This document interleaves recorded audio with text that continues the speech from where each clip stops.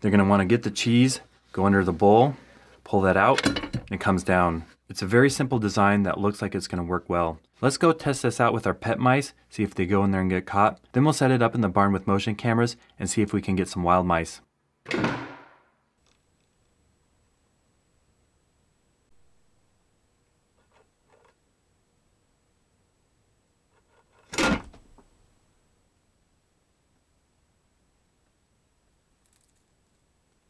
Last night we set up this antique style double lever trap that catches mice underneath the bowl in the barn, and it worked really well. To release them, we'll just lift up the bowl